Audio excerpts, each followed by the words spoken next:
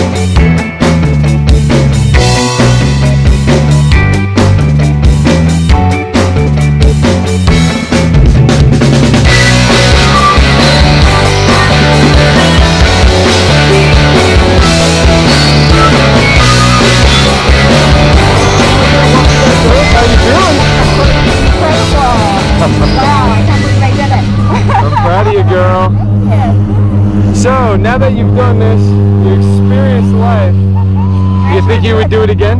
Oh, definitely. I'm coming back, definitely. All right, that's what I like to hear, girl. Well, thanks for jumping with me at Skydive Taft. Next time I see you, be in the sky. All right.